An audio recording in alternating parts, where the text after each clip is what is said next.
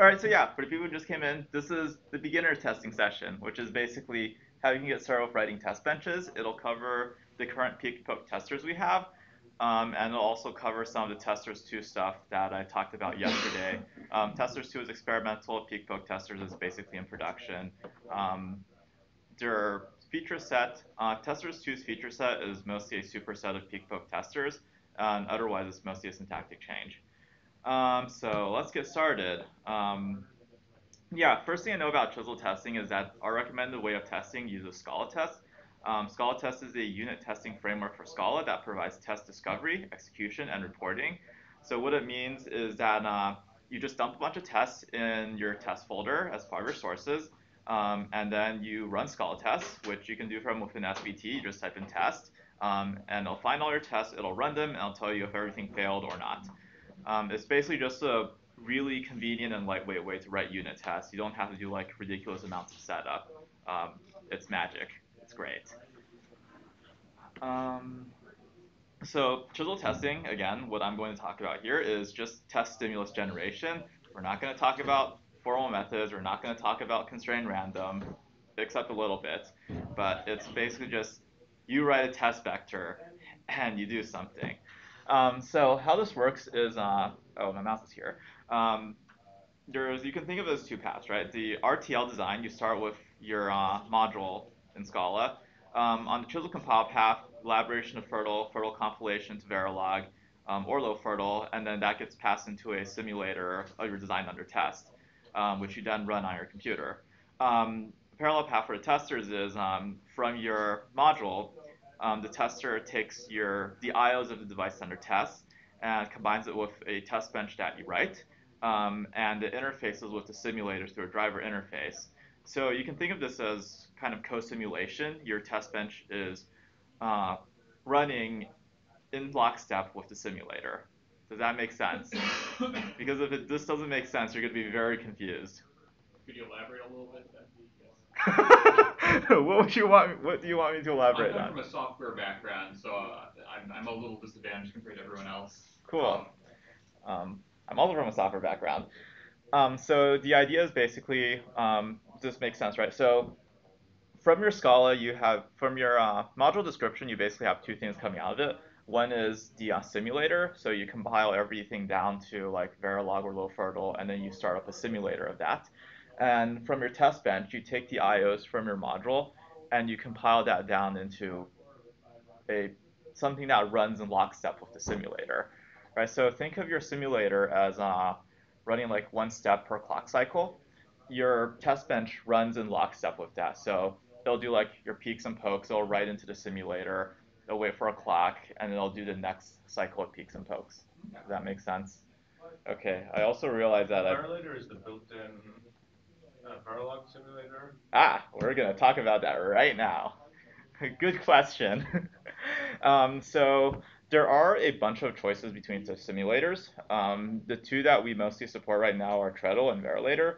Verilator compiles Verilog down to C++ in machine code. So I don't want to say it's industry standard because it kind of is and it kind of isn't. It's like a bit flaky, but it works if you need to simulate arbitrary Verilog. Overall, it has a pretty high startup time because you're compiling your Verilog to C++ and you're compiling your C++. If you try to do this with Rocketship, you'll be like sitting there for 5 minutes while it compiles. But on the bright side, because it's compiling down to machine code, it has very good cycle performance. So once you get past the startup time, it should run reasonably fast. And it's roughly the same thing VCS does, right? Basically, I hear VCS is a bit less flaky. Huh? Yeah, I don't doubt it. I haven't used it yet, but I don't doubt it. I assume there's some reason people are paying the big bucks for VCS licenses.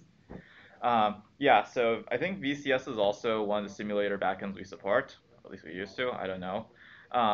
Okay, pointer chick we do. Cool. It basically does the same thing. It's just proprietary. You need a license, which you need to pay for, and it's apparently pretty good. So on the Berkeley side, we've also built our own simulators. The most common one is, the one we're pushing right now is Treadle, which is a Scala-based fertile simulator. Basically the advantage is that it's all from the same process. It just takes in fertile directly, so there's virtually no startup time. This is great if you have a bunch of small tests, which you should. If you unit test, please unit test. And it has reasonably decent cycle performance. Main limitation, it can't simulate Verilog black boxes, so you can mainly test only pure Chisel designs right now, though I think there's some work on getting it to do more Verilog stuff. And you may or may not have also heard of Fertile Interpreter for its short lifetime. It preceded Treadle. It's basically the same thing, except it's slower. It's superseded. You don't need to worry about that. Everyone have a decent idea between simulators? So basically Treadle is the default because it's on Scala and it has a really fast startup time. And then you can use Verilate or VCS based on like whatever you have. And I'll show you live demos of how these work. Yes, test bench code is imperative software. You are not writing Chisel. You are writing Chisel test benches. You are not writing hardware. You're writing software. If you get that confused, you're also going to have a very bad day. But yeah, it's sequential code. So one line of code executes after the other. It doesn't generate hardware. This is software running on your computer. Chisel circuit construction functionality is also unavailable inside the test bench, so you can't do like addition on wires, but you can use Scala libraries. So for example, if you had some DSP code you want to test, you could import whatever Scala DSP functionality is out there, have it like compute your inputs, and then give you an output test vector. And the test benches are co-simulation, which I talked about earlier. There is a whole bunch of testers right now. The only two that are basically in use are the peak poke testers and testers2. Peak poke testers provides basic circuit access through peak, poke, check, and step, which I'll get into more on the next slide. This is probably the most common test driver in use, and if you want a production grade, for some definition of production grade test driver, this is the one you should use. Testers2 is the presentation I gave yesterday. It's a variant on peak poke tester with some nicer syntax and fork join concurrency. It's experimental. Obviously, I'm going to encourage you to try it, but I'm obviously biased too. So if you have a reasonable tolerance for things that are a bit rough around the edges, please try it. And of course, I'll show examples of both in the live demos. There's a few other testers. Basic tester is mostly used in Chisel3 internals. And the philosophy there is hardware testing hardware, so you specify your DUT driver in Chisel as a circuit. I don't particularly like it, but it's there, and it's very lightweight if nothing else, but it's not the easiest to use. There's also advanced tester, which don't think about it. No one uses it anymore. The application was you could have post and pre-cycle actions, which was great for stateful actions like decouple drivers. No one uses it, don't use it. I have a question. Yeah. Is Testers2 available out of the box in the default Chisel version, or do we have to clone this separately? Yes and no. So both peak poke tester and testers2, they are not part of the Chisel package. They are part of their own package, but you can pull in both of them through SBT Maven. So you just register dependency and I'll pull it in automatically. Peak poke tester, we have production versions. Testers2, we publish a snapshot once in a while that somewhat works because it's so experimental. Essentially the end goal for us is that testers2 should be integrated into the base Chisel package because like you don't build chips without testing your chips, and it doesn't make sense not to have a default tester. But for development purposes, while we're building it, we're keeping a separate repo so that people don't have to juggle branches, which is kind of a mess. Cool. So these are your basic test abstractions. Poke is basically write or assign the value of a wire. The Verilog test bench equivalent is wire assign. Hooray. Expect is an assert, so check that the value on a wire is equal to something. Verilog apparently does not have a built-in assert function, so what people apparently do is display and finish. That's apparently a common macro. Step advances time by a clock cycle. Verilog equivalent is you step by one cycle. In Verilog, you step by some amount of wall time, which we don't have. Testers doesn't really expose that abstraction. Testers is purely clock-based. And then peak is returned a value on a wire as a Scala numeric type. So it's basically query the simulator for the value on the wire, give it back to Scala, and do something with it. The closest Verilog equivalent is a wire read, but since Verilog isn't co-simulation, there kind of isn't an equivalent. Does this make sense? Yes. Yeah, so is there like a primitive for wait for rising edge of some signal? So this is where we get into composition. There is not a primitive yet, but there are merits to having that primitive, which we can talk about more if you'd like. But the solution to that is you should compose using Scala constructs. So you could put a while wire.peak does not equal whatever value needed to clock that step. But if you do have that as a fundamental abstraction, you can do some things like, oh, now it's synthesizable because you don't return control back to Scala. Sure. Okay, so that's basically it for the introduction. And hopefully you have at least somewhat of a mental model of how testing works, right? It might be a fuzzy mental model because I haven't gotten into examples yet, but everyone feeling comfortable? Cool. So learn by example, GCD. This is now online on GitHub. This TV has cut off part of my screen. That's fine. Yeah, so the examples are online. Chisel CCC 18-testing-intensive. You can't see the E there because the TV ate the E. So if you want to look at these examples later, they are online. And basically what I'm going to go over is project configuration setup, walkthrough of the GCD module, test invocation syntax. I'll show you GCD with the peak poke tester. I'll show you a little bit about test automation and a little bit about property verification with Scala check. And then I'll also show you the Testers2 syntax and composing test abstractions. And finally, I just threw in a shift register for kicks and giggles. No, that actually shows you a good application of fork join testing. All right, so let's get started. So if you look over here, I have this console up. Note that I am in Windows. You can basically run all this stuff in either Windows or Linux. You can't run Verilator in Windows, but I'll get around that in a moment. All right. The official Git page I couldn't find Windows support. The Linux and Macs were. For what? On the official Git site. For which? Windows support. For Verilator or Chisel? Chisel. Chisel should run on Windows out of the box. You cannot run the default tests because they depend on Verilator, but as you will see here, Chisel runs on Windows. If it doesn't, that's a bug. And I'm surprised I haven't run into it yet. All right, so let's talk about GCD. So over here is a GCD code, and I'm really not going to go into how it works, but I have a with parameterized GCD input bundle, which takes in two numbers. You can ignore all this stuff for now. This is bundle literal constructors code that I hackily wrote. It'll be used in the Testers2 example in a moment, but treat all this as if it didn't exist. So the GCD module basically is I have an I/O, I have a decoupled input, that is the two integer bundle, and then I have an output that returns a single integer. And what it does is it calculates the GCD of the inputs over several cycles, and then it fires valid when it's done. And this is just done using some stock algorithm, and there is some ready valid interlocking code. Does this mostly make sense about what GCD does?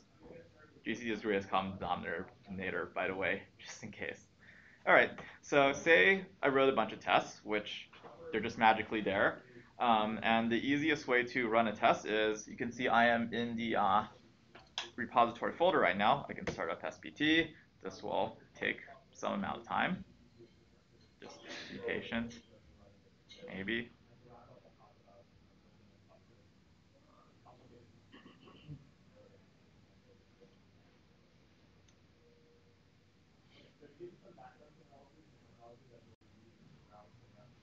Make sure this is still running. Yep, that's still running. So yeah, you'll see that I'm running SPT in interactive mode where I have a console because the startup time takes like a minute and I don't want to wait a minute every time I run my tests. So it's nice to have this console active. And okay, finally loaded. So easiest thing to do to run all the unit tests, I just type in test, enter. It's gonna incrementally compile things and going to run my test, hopefully.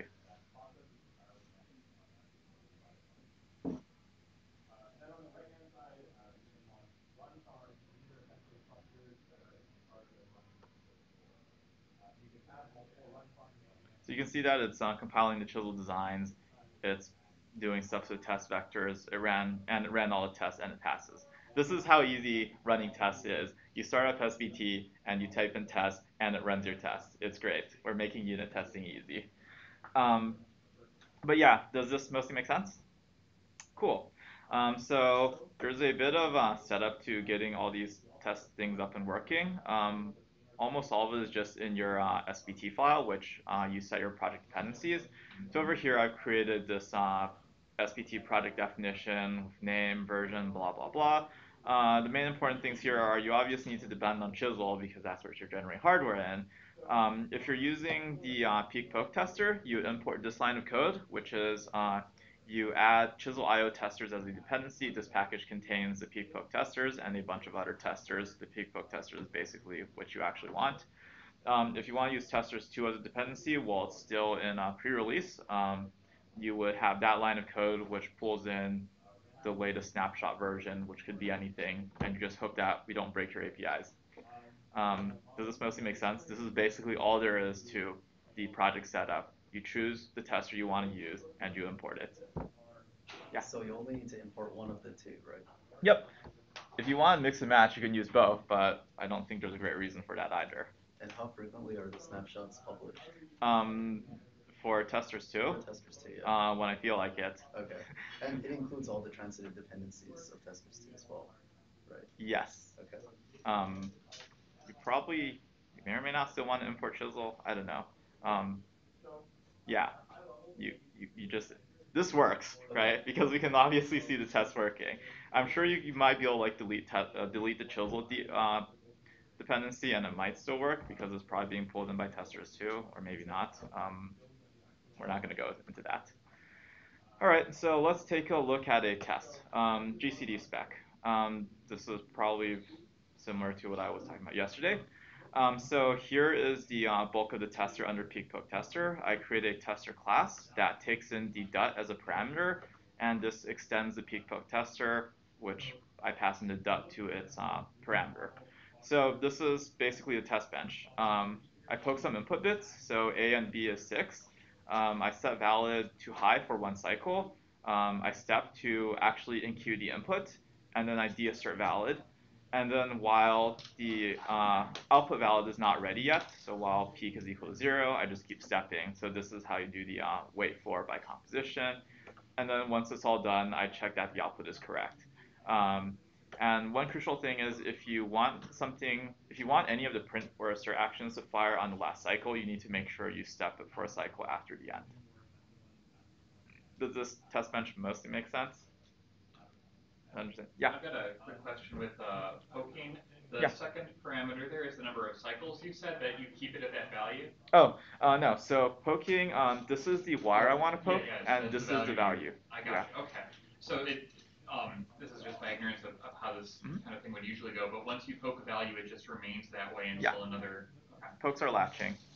This is different in Testers2, and you'll see that in a moment, but this is peek poke testers. So yeah, that's basically the core of the test bench. And in, yes, you have a question. Sorry, quick question. If the module I'm passing in as a parameter is actually a top-level module and has hierarchy underneath it, from peek and poke, can I traverse that hierarchy to assert some value at a lower level, or? Can we poke internal wires? No. The API doesn't support it. Not right now, at least. There's a couple things on the horizon. One is the boring utils that you heard the other day. I think it has a top, word to the top, pull signals to the top. The underlying tester, like the treadle and the fertile interpreter, both can support that. So it's sort of an API issue for us, but I'm not so sure about verilator, and so it might be we could add some extension that would just fail when tried to use with a verilator backend, but would. So that's the answer at the moment, though. Basically, no, but there are other ways of doing that. I would say that there are probably cases where you might want to do something like that. Just doesn't exist yet. Yeah. If you want to submit a pull request, you can submit a pull request. I think that would be, well, or an issue. An issue would be probably more appropriate. I mean, I'll take code when I can get it.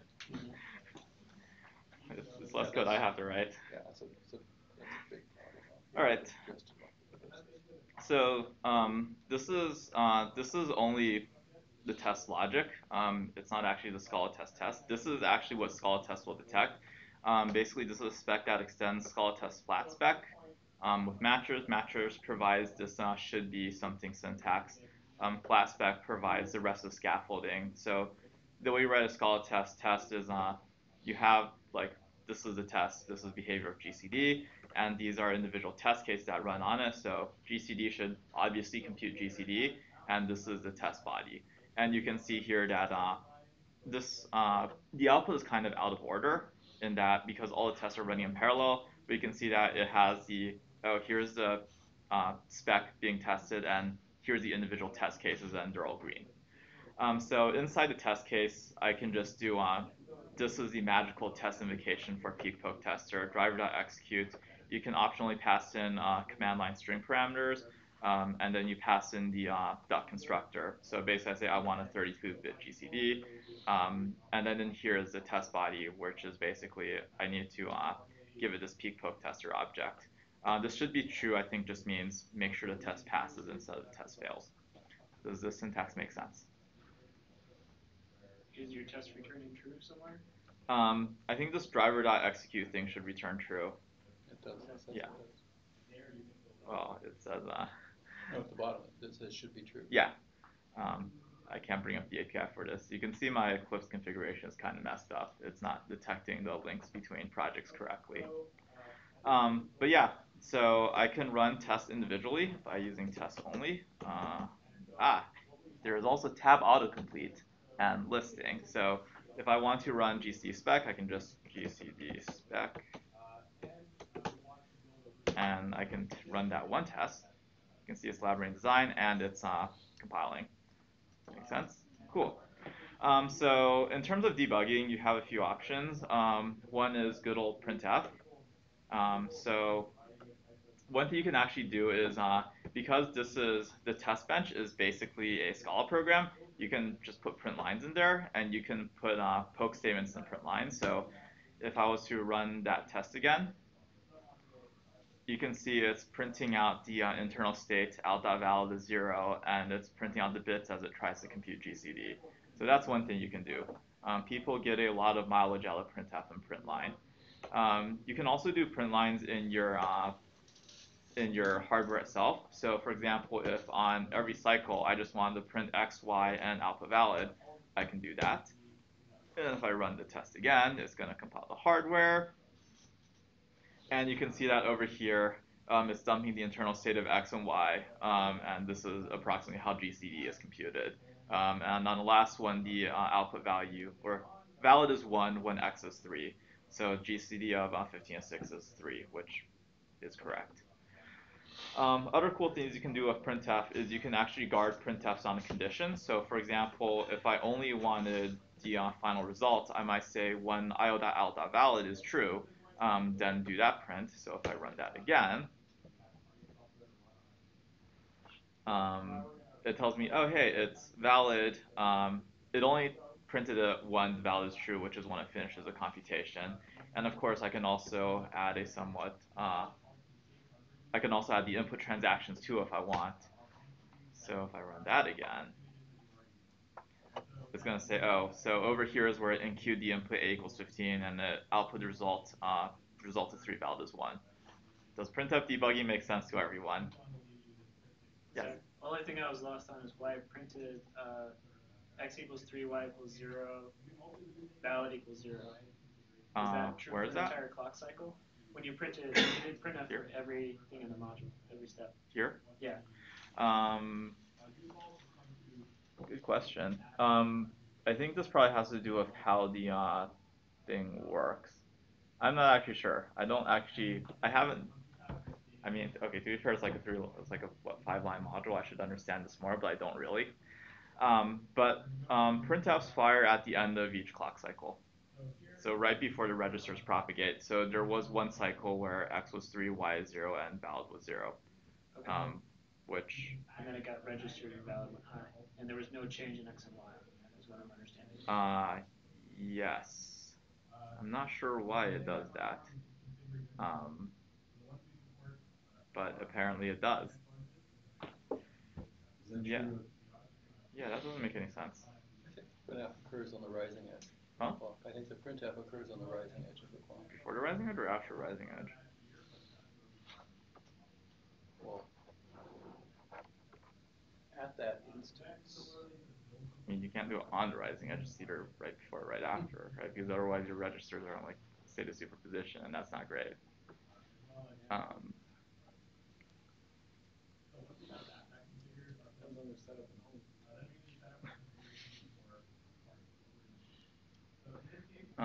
Yeah, so that's printf. That's a good question. I don't know why it's doing that, and I'm not sure if we want to look too much into GCD-RTL right now. Okay. In terms of sampling, like when you were doing on the test bench side here, do you only see updates to outputs after a step, or like if GCD contains some combo logic, could you poke it and then read it immediately? Combinational logic happens instantaneously. So the moment you poke something, a follow-up peak will have propagate all the combinational logic. So, cool. Everyone happy with, yeah. Sorry to keep asking That's these fine. questions. Questions are good. Double equals 0 for that wild condition, as opposed to like in Chisel when we have to do the triple equals for equalities. So peak returns something as a Scala numeric type. Okay. So you are doing a Scala comparison, not a you're not triple equals generates a comparator hardware, whereas this is you're asking Scala to compare some values like in a program. Okay. Thanks. Cool. So over here, there's this array thing, right? You can pass in command line arguments. So for example, if you want to run Verilator, you can actually do that. And I'm pretty sure this is not going to work. Yeah, so obviously you can't do this on Windows because I don't have Verilator. But if you have Ubuntu inside Windows, okay, I don't want to test everything. Okay, this is going to be fun. Okay, meantime, we're going to get set up for the next part of it. So while that tries to spin and do something and run all the tests I really don't care about because I should have done a test only, inside your directory, the repository, you'll see this thing called test run dir, which contains all the test files, which I've just nuked.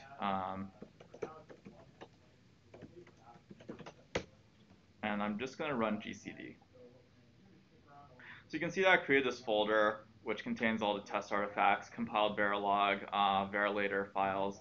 And when you're using Verilator, it also dumps out a VCD for you. So if you're the kind of person who likes waveform viewers, we can open up PTK Wave and browse that. So yeah, this basically gives you your device center tests. I want clock, I want reset. Give me input, be ready, out ready. I don't know, give me X and Y, and then we can have X, Y, out valid, and out bits. So if you like waveform viewers, you'll probably like this. As you can see, what the peak poke testers does by default is it holds reset high for some amount of cycles, and then your test starts. So over here on the first cycle, this is where the test driver sets A and B to 15 and 6, and it asserts valid for 1 clock cycle. You can see that that latches that into X and Y internal registers. Then they compute the GCD, and when this thing is 0, it asserts the output is valid. Does that make sense? So yeah, TLDR, you can view results using waveform viewers. There's probably a way to enable this waveform dump and treadle, but like it does this default by in Verilator. But you have to run Verilator under Linux. This is, what is it? Ubuntu under Windows subsystem for Linux. So I guess technically you're running Verilator under Windows, but not really. Yeah, that was a sideshow. So another cool thing you can do, because this is all just Scala, is you can write loops, right? So over here, the test setup is exactly the same as before, except I'm calling this new tester. So if you wanted to like test your GCDs with like inputs from I and j from 1 to 10, you can do that too. GCD loop tester, yeah. So this will just work, and I'm pretty sure this isn't very interesting.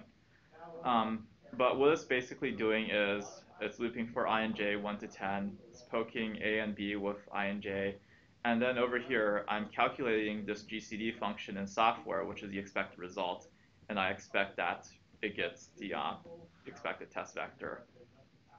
That must make sense. This is how you can do like semi-exhaustive testing, and you can obviously it took a lot more time here because it ran close to 100 tests, so it took 562 cycles instead of the few cycles it was running before. Any questions? Okay, I guess this mostly makes sense. Cool. If we want to move on, there's also this thing called Scala check. Scala check is something like property verification, which the features that I care about from using Scala check in Chisel Testers is you can have generators. So what this is doing is it's saying choose an integer from 1 to 256, and then for all a and b choices of those integers, run this test. This for all construct actually samples the input space, so it's not like doing 256 times 256 tests. I think it's just picking like 10 random ones and hoping it doesn't fail. So this is kind of a bit of constrained random testing.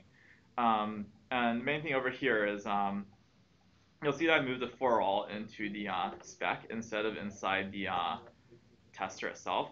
So the one difference here is that this actually does multiple invocations of the test execution. So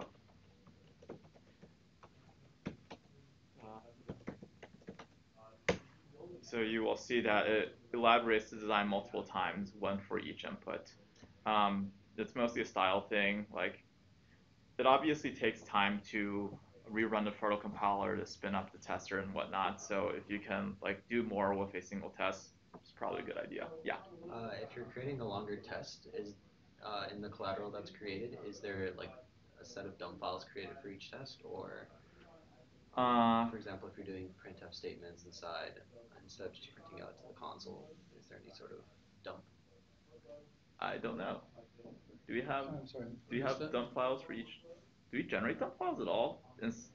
Directing printfs not to console but to file. Do any of the tests redirect printfs or no results to an output dump file? They don't, but you can do it. You can do it yourself.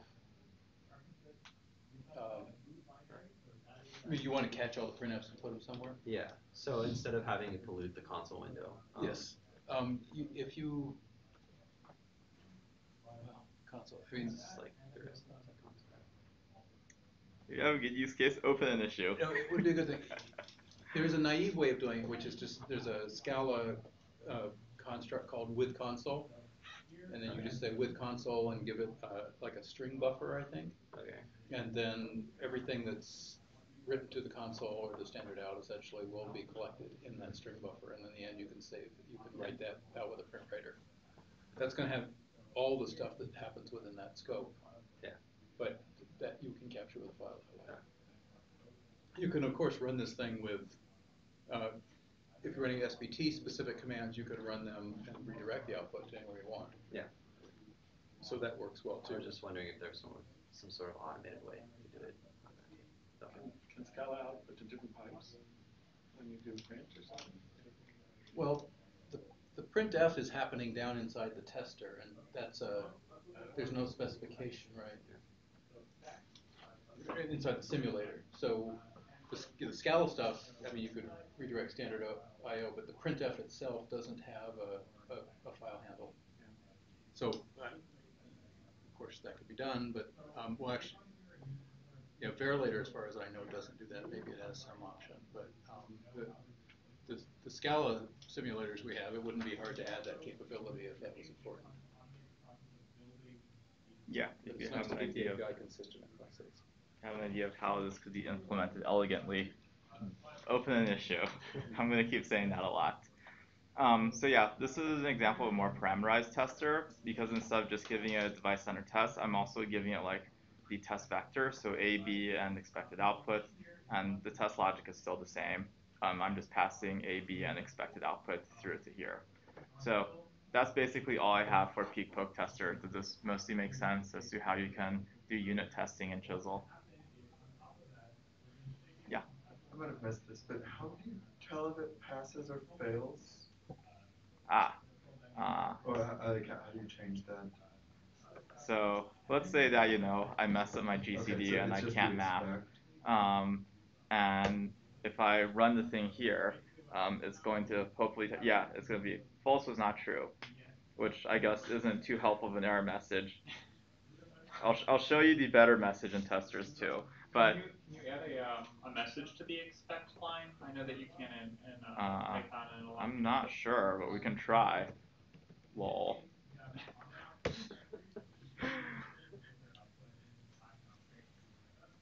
I guess. It didn't give me a syntax error, but it also didn't lol at me. What are you looking at? So I added this thing. I assume that this is supposed to tell me something failed, and it doesn't tell me it failed like that. Oh, you went up as a message field. Yeah. I mean, it might mean something else, but Is that expect? That is expect. I think it has a message field. Is there a way to tell which expect failed if you had multiple expects in your test? Make the line number right there, or what is it? No. Yeah, it's pointing to a different line. Yeah, it's telling me that this thing failed because driver.execute was not true.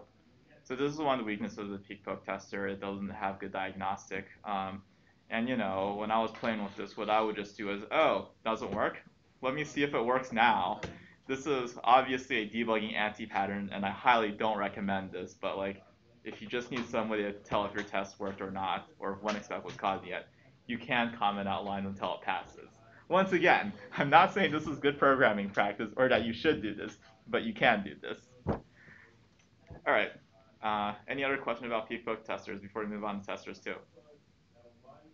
Yeah. You were mentioning something about the for all, and you put it in the check spec as opposed to the parameterized tester. Because for all is a Scala check construct, or actually it's a Scala test, Scala check construct. There's a bit of blending between the two. So I actually can't put it in here unless this extends the Scala test stuff. So it has to be in here. It's a bit of a structural limitation. Okay. Yes. One last question. Yes. Is there any example about how to read in, say, file test vectors, and then how do I cast that to the correct type in poke? So poke just takes a Scala int. So like over here, you could like have it read in a CSV or something. That's a Scala programming question. If this wasn't a live demo, I'd probably like look up the APIs for CSV reading, but that's basically how you would do it. And if it was, say, more than 32 bits or whatever the int limitation might be. I think it should take in the big int too. And if it was 256 bits? Big int is arbitrary precision, Okay. I think, Okay. or arbitrary width. Yes. Yes. You might not get great simulation performance, but everything is surprisingly good. Okay. Thanks. Let's move on to Testers2, because now I can show you what's wrong with all the testers. So Testers2 is basically test plus abstractions. So over here, this is the Testers2 provides a enqueue and dequeued abstraction on a decouple. So I have the ready valid source and the ready valid sink.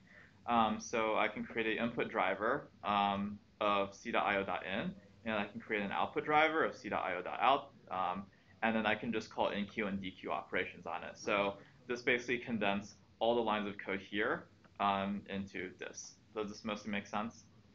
So basically I'm saying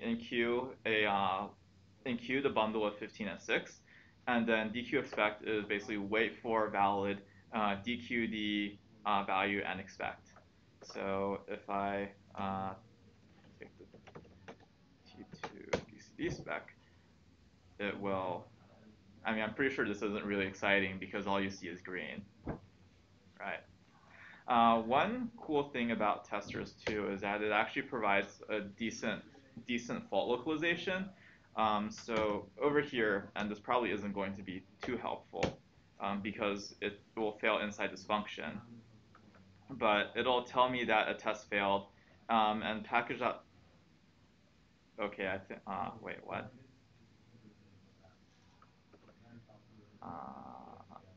Okay.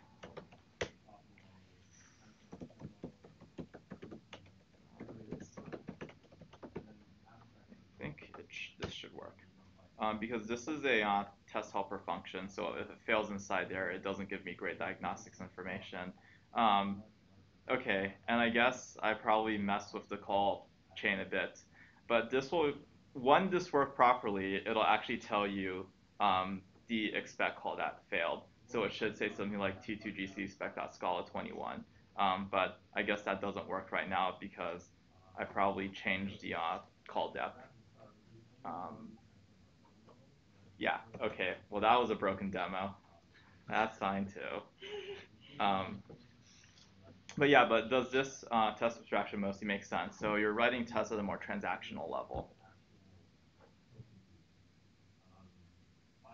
So is there any similar syntax niceties for things that are not decoupled IOs? So you can implement them yourself. Good question, by the way. So if I was to look in the Testers 2 where these test helpers are implemented, I have this thing called test adapters, and you can see the implementation of a ready valid source. It basically takes in the IO and the clock, and I can just have the enqueue functions, which I've defined here, and you can write your own function to style, right? It's basically expect ready to be true, poke the bits, poke valid, and then step. And then when this scope closes, which is after a step, both these pokes become invalid. There's a lot of Scala code that I don't understand. Really? What doesn't make sense here? So what is time scope? Oh, this is the Testers 2 stuff I talked about yesterday. The idea is basically to do some of the thread checking stuff, which I haven't talked about yet. You need to associate a duration with a poke. You can like put a duration right after the poke, but that's just kind of like annoying because you have to think about it. So the idea is that the time scope owns the poke, and when you end the scope, all the pokes become invalid. So this is how you get implicit durations associated with pokes. And it also provides a cleaner syntax to do the typical strategy of, oh, you have a default value, so valid is default, false, and then at some point when you call enqueue, you temporarily override it. If I wanted to make that time scope 5 cycles, I'd do step 5 at the end. Yeah. Now, of course, this is probably going to break the test if I tried to run it, but you know, let's see some more red. It might not break anything. Oh, I guess it was fine. Yeah, because the GCD keeps the output. So how do I find this code? So this would be in the Testers 2 repository, which is in, you know, if I just used the SBT file to pull it in, I wouldn't have this code directly, but I'd have to go clone it from somewhere. This code is also on an open repo online. Okay. It's in Maven though, right? It's both in Maven and open source on GitHub. So essentially you just add a dependency line to your SBT file, your build.sbt. But if you want to look at the source. Right. No, but your IDE should be able to do that. Oh, okay. I don't know how to do that. That assumes I Pardon? Oh, okay. So you could just go to that repo and look at the source and load it, or publish it local. Is there? Yeah, I use IntelliJ, and I can just say take me to the source of that statement and go and look at it. Because a lot of this is I'm not a scholar. We publish the source with the jars, so when they get downloaded, it's available. Feel free to like open issues or email us if you have any questions on all this stuff. It's a lot to take in. So you have an explicit clock here, whereas previously you didn't? Yes. What's the reason for that? Peak poke testers, you step by the master clock. In Testers 2, when you step, you have to give it a clock to be associated with. So on Testers2, it has better multi-clock support in that sense. So I could simulate like an asynchronous clock crossing or something, and I could set the master clock, whatever that happens. Yeah, so if you have multiple clock domains, it's a lot better here because you can be clear about which clock you're advancing. And for the time scope thing, is the main reason to do that like avoiding having to manually reset valid to false, or is there kind of a broader use case? There's two reasons for it. That is one reason. You're being very explicit with how long signals last in a way where you don't have the huge cognitive overhead of reasoning through cycles and just like duplicating ones everywhere. The second one is it allows a good method for ownership. So when you have threading and you can have multiple threads try to poke a wire, you need to know which one owns a wire, so that the compiler or the test infrastructure can catch if you did something wrong. Like if you have two threads simultaneously poking a wire, that's an error. And I would rather the test infrastructure yell at me than just say, oh yeah, this is fine, I just picked a random one, and like your test is probably guaranteed to be non-deterministic. So does it prevent you from doing something non-deterministic when it yells at you when you do this? Yes. Because non-deterministic, all the testers are Scala programs, so we don't do any syntax analysis on it. It's all runtime checks. Can you only poke on interface signals or also internal signals? Currently, you can only poke on interface signals. I don't think there's a fundamental reason why you shouldn't do the latter. It's probably something that just needs to be implemented. Like if you have a good reason for it, open an issue, and ideally also submit some code, but like we may or may not work on that. The steps are independent. So like if I have just a fully combinational module, the step will just traverse one time unit, but there's no requirement that there's a clock port or anything on the module. There is a requirement there's a clock port on your top level module. Okay. At least in Testers2. And that is essentially your smallest time unit. You can have other clocks in there and can step on those clocks, but you need to have at least a main clock. That is your fastest time unit or shortest time unit. Those are equivalent. So that's an explicit I/O signal. It's not the implicit clock. That is the implicit clock. You need to pass a module for an implicit clock and reset for Testers2. Cool. Okay. And in Testers2, you can also do you can also use Scala check. I think there's a Scala check, right? Yeah. So over here, I'm basically saying create a new GCD, create the input and output drivers, and then for all using the same generators as before, I'm saying enqueue AB and then expect the output. And this will also run as one might expect. Yeah. So this is basically how you can build your own test abstractions and compose them and have very short, sweet tests where you just say, oh, create these transaction level drivers and do stuff on them. Any questions? How much of this is impossible or is this just difficult to do with the traditional peak poke testers? Yeah.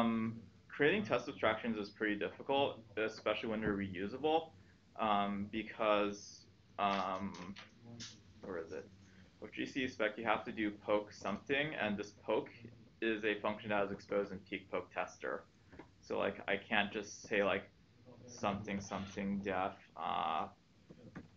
decoupled poke x data, and then I can't just do like poke x1 or something, because the poke is a function that is here only. I mean, like, I guess you could like pass in the peak poke tester as maybe a dis, but it's probably still a lot of boilerplate. Yeah, Testers2 address a lot of syntax shortcomings with peak poke tester. But couldn't I define like methods in the class? Yeah, you could certainly define GCD tester. Yeah, so like you do def, decouple, enqueue, whatever, right? The problem is it's not very reusable because now all your testers have to extend this. You could have like a decoupled tester library instead of, whereas over in Testers2, it's all just imported through this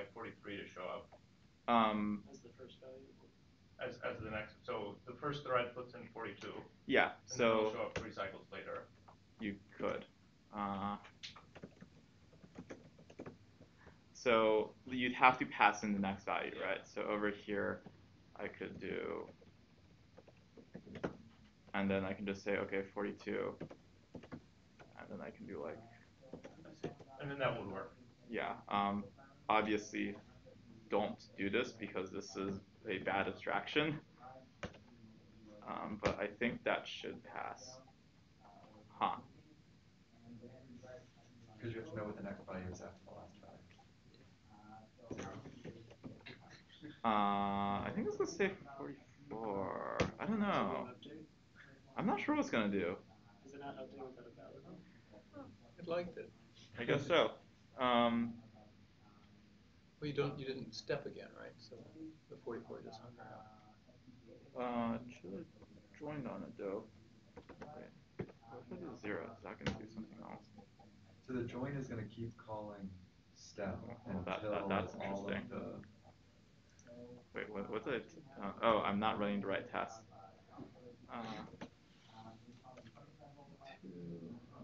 Shift register test.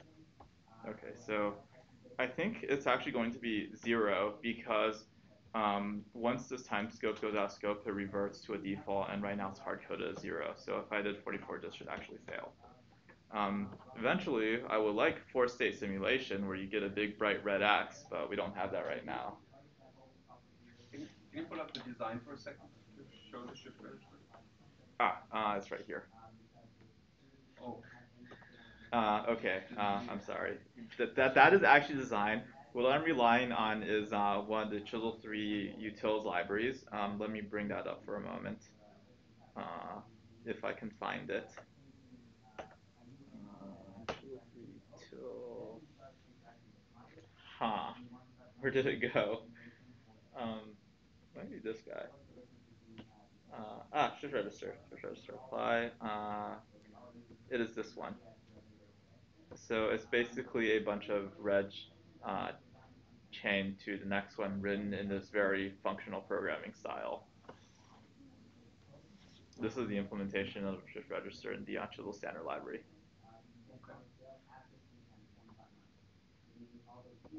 Any questions, or is everyone still thoroughly confused?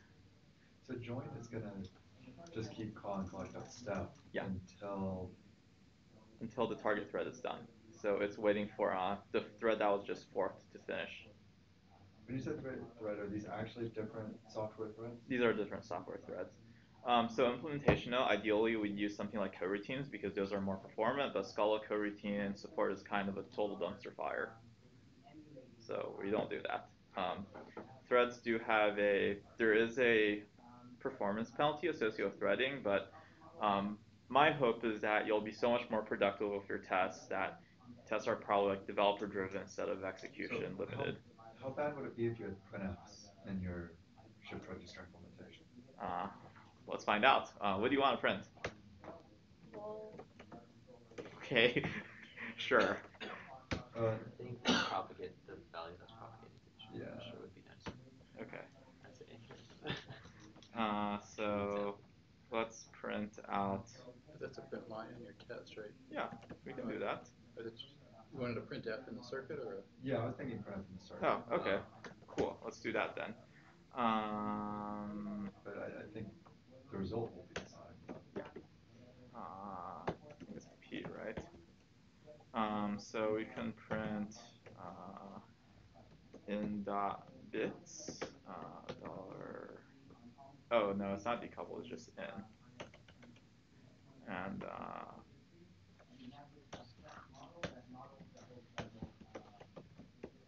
And then just so that we can.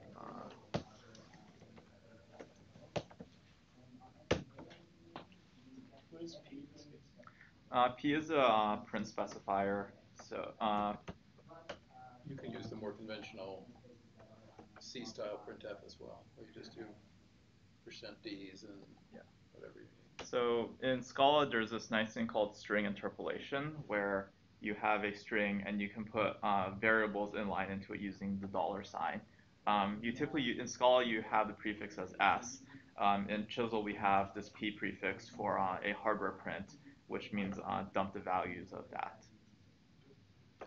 So yeah, here's the things. So here you have the dot and the test bench all in one file?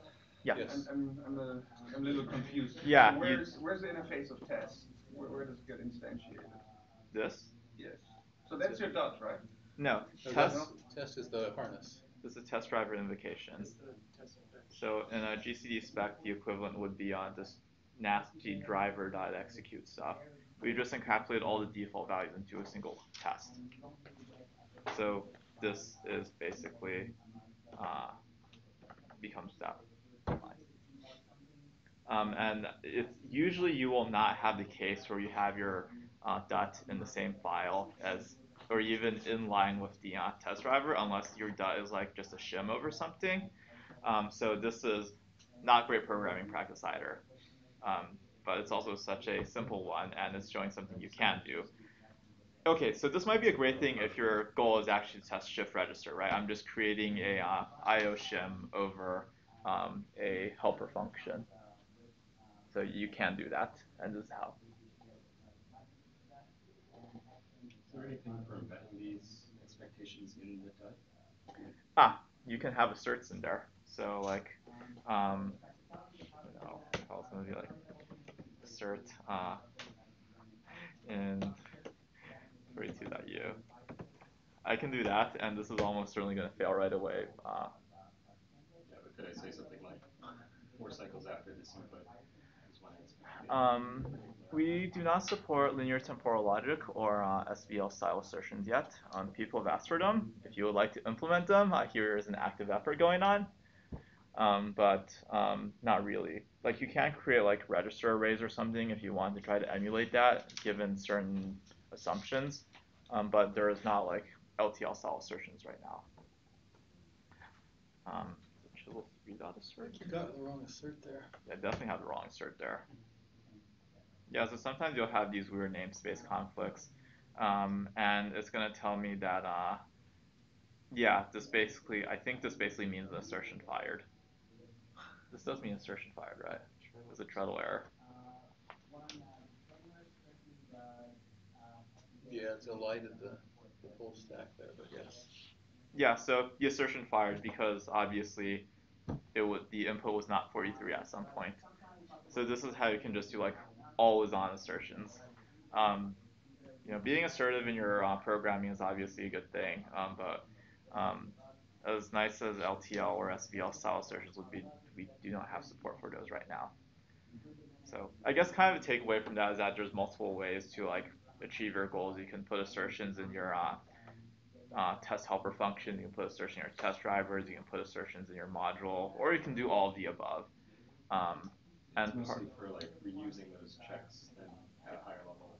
Yeah. During a test when they go away. Yeah. So like if you have like some condition that is always true, it is probably good practice to put it in your hardware. But this is more of like this is less of a property. This is a self-contained test vector of sorts.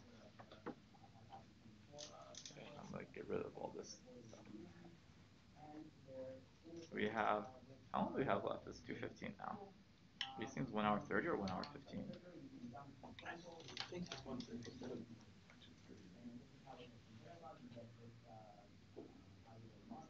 Well, we can find out actually, can't we? Because well, it is supposed to end like right now. Does anyone else have any questions? Does the duck have a name? This guy? Yeah. Is there any other duck there? Maybe I should have bought more than one plush duck. It does not have a name. I have a lot of these things. What's up? So have you tried using this stuff for continuous integration? That is a different thing. Continuous integration would be a layer on top of this that just automates your test runs, and you can. So I think the answer is yes. I think. Okay. You can do it. I mean, it does dump out like just the exit code if it fails. One if it fails. Right. There has to be a CI system that integrates with Scala test. This just uses Scala test. Yeah, I guess we could provide some more tools for it, but internally we do all these same sorts of tests in our own projects, and then we run those continuous integrations across all PRs and all the changes. In fact, and a lot of times regressions through the other projects that depend on it, so it's quite a big deal. Yeah. Can you talk a little bit about your personal experience in the transition of how you guys developed testing over the project? Because it seemed like Chisel3 came first, and then maybe you were testing in Model Sim or something else with VCS.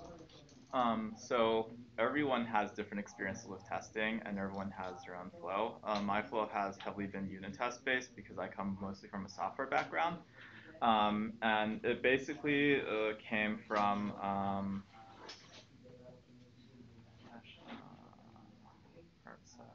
there's this JTAG generator, which was I was playing around with the test systems available based on the peak poke tester, and this was just kind of a mess in that, I could write my test abstractions, and this is using a variant of peak poke tester that used implicit to pass in test state. But there was still this problem that, you had to have this trait that was mixed into your final test bench that actually had all these functions. And then there was a bunch of issues with I can only poke in the standard data types, I can't poke in bundles, because if you notice in the Testers2 GC spec, I can actually poke in a bundle literal. So I can just say, oh, A and B, that's one thing, and I have a one line, and it just feeds directly into InQ, and it's all really nice. So this was kind of the inspiration for Testers2. Overall, Testers2 works pretty well.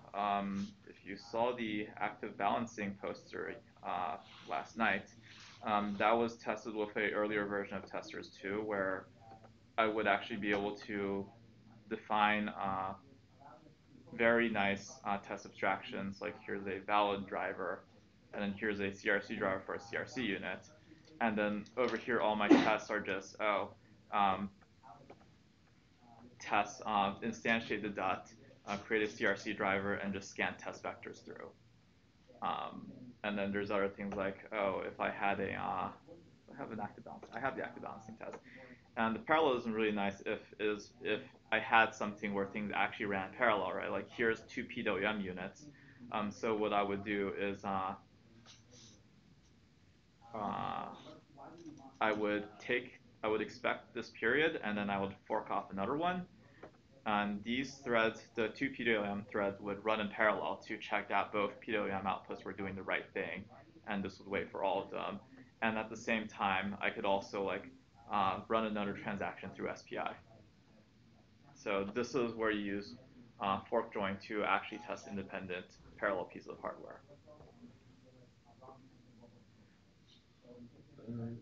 Default values for temps, like if that valid ever came out, is it just going to hang? It is just going to hang. We are looking into what's the best way to do that. I think our current idea is if you don't poke something for 1,000 cycles or something, it's probably dead, and you should probably terminate the task with some kind of user specifiable override. But right now there is not. If it hangs, you kill your SVT and you restart it, and you stare at your test until you figure out what's wrong. Which, to be honest, is not a great way to program. So there's no way to break in when it's. It is unclear how to kill SVT while it's doing something.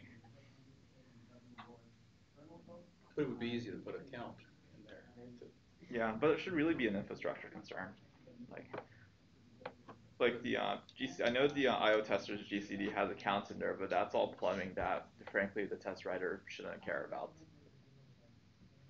It can't catch control C or something. That's a Scala test question.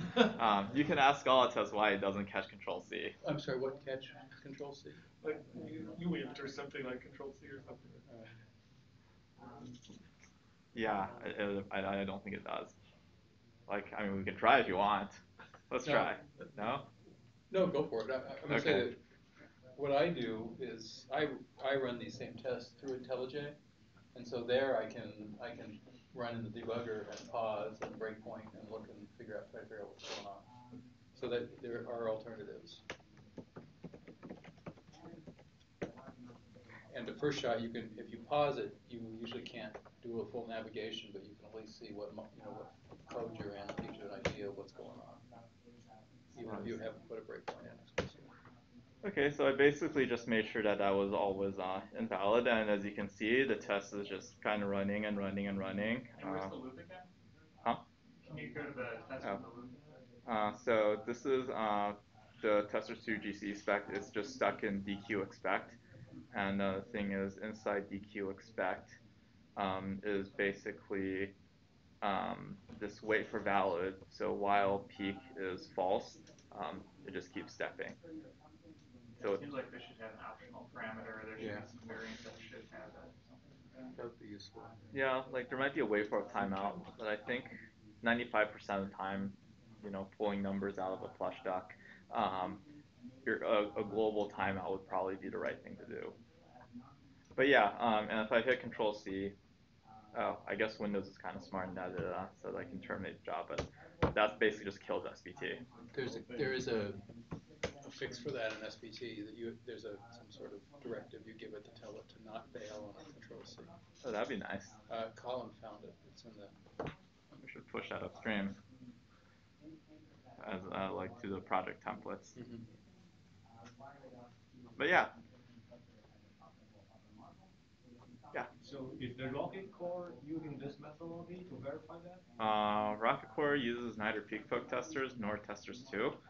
They have their own odd C setup because they have to deal a lot with like, they have the host interfaces, they have a bunch of random stuff. I would like them to use Testers2 when it's ready, but that isn't the case yet. Yeah, so remember that Testers2 is kind of new, and Peak Poke Testers is very geared towards small-scale unit testing. Testers2 is more like small-scale unit testing that hopefully you can scale upwards to.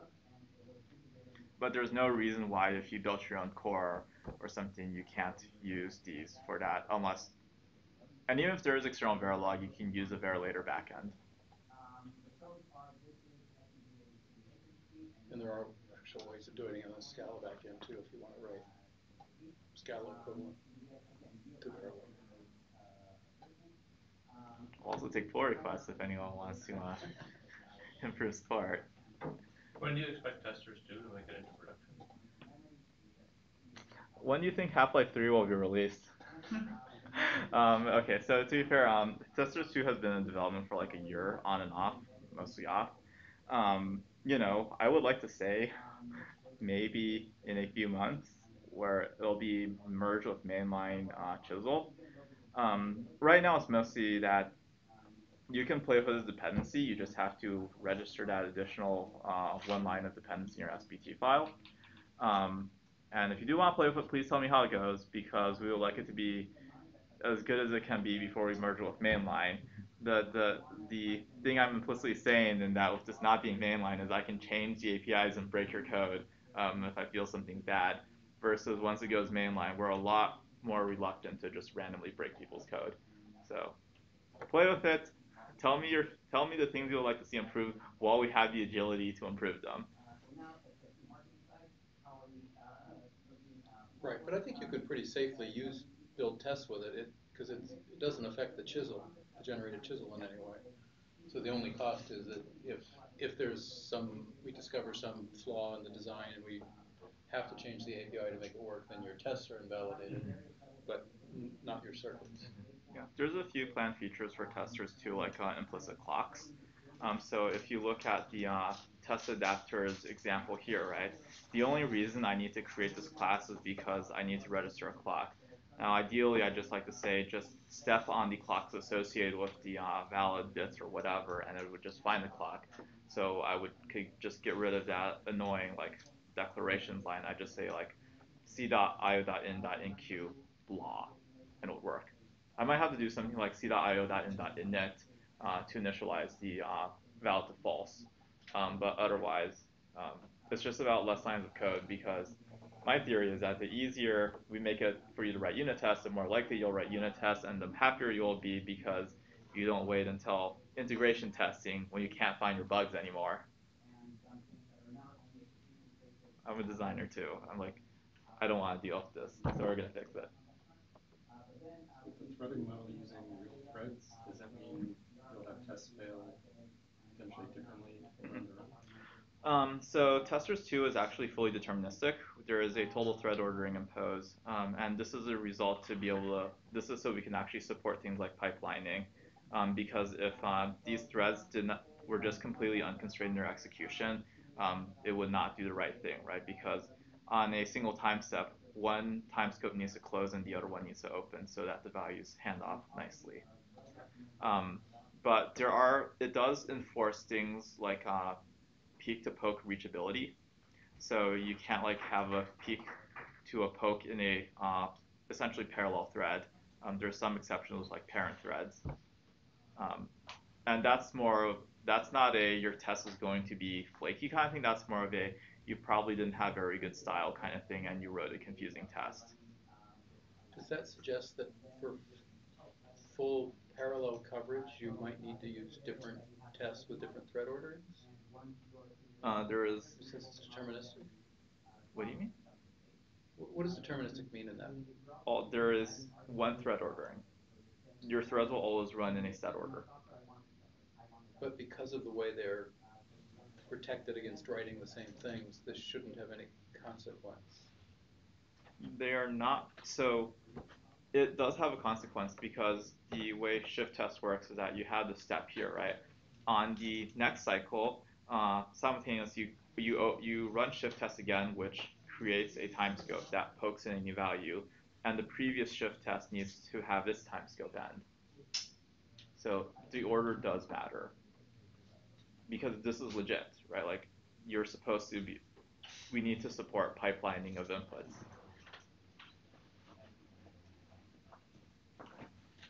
Yeah. For example, on the output side, how would I do a randomized back pressure? Like if I was randomly deasserting output ready without messing too much with the pipeline of inputs, like how do I know that the input is going to wait? Does it has that wait for ready? We can certainly add a wait for. Oh no, test adapters has a in queue that waits for ready. Okay. So you can't do that, and you can obviously write your own abstraction. If this wasn't here, you can definitely add a wait for ready function. And then on the output side, if I wanted to control the out.bits.ready or yeah, so DQ does that for you. okay. And you can obviously write your own, like, no, we do have a expect peak that doesn't look at ready, or that doesn't do ready. It's just like peak the output without disturbing the ready.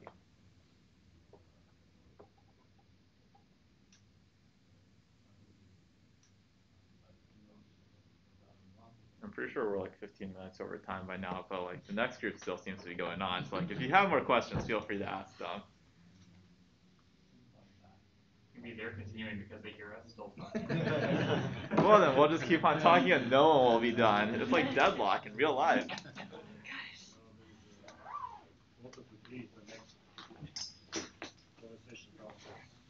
Wait, is the next session starting already? 2:45 there is downstairs in the Okay. auditorium, We have birds of a feather next, right? Yeah. Speaking of birds. Did you all right, so you're gonna save your yeah, sorry video? to everyone's break. I will save the video.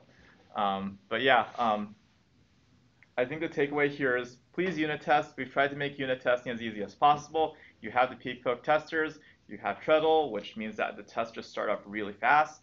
And if you are feeling brave and want to contribute to the development, use testers2 and tell me how it works. Thanks everyone. Yeah. Thank you.